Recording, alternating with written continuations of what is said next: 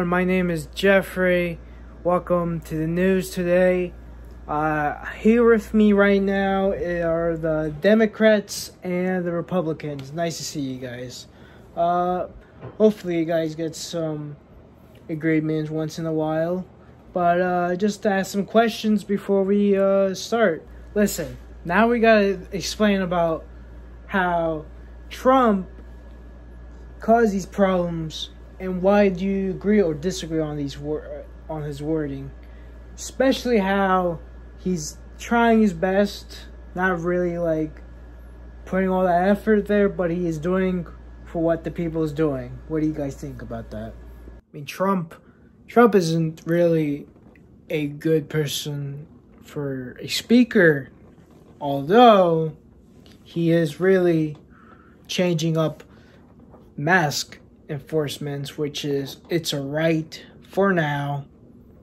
As soon these things get rid of, I see it as, believable.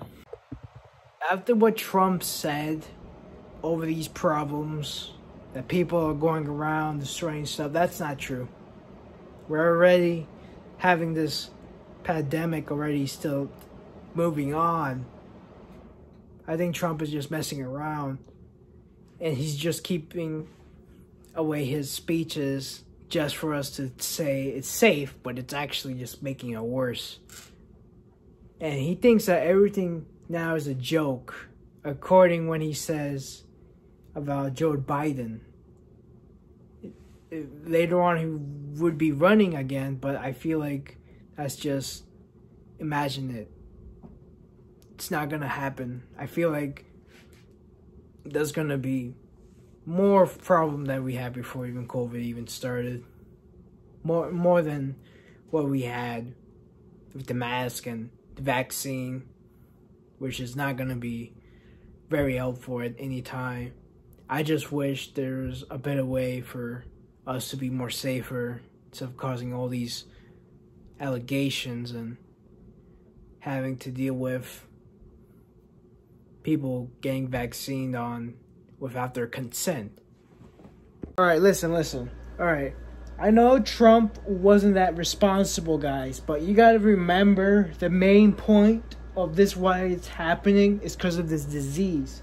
And we're trying to get together now, and we can't do that because you got social distance and wash your hands and all that stuff.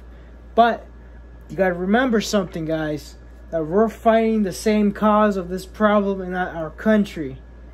Now, what are you guys gonna do about it, and why is this a best way to do it to allow these things to happen? Let's just say, in the end of the day, Trump wasn't that good, but he did his best at mattering all the American people.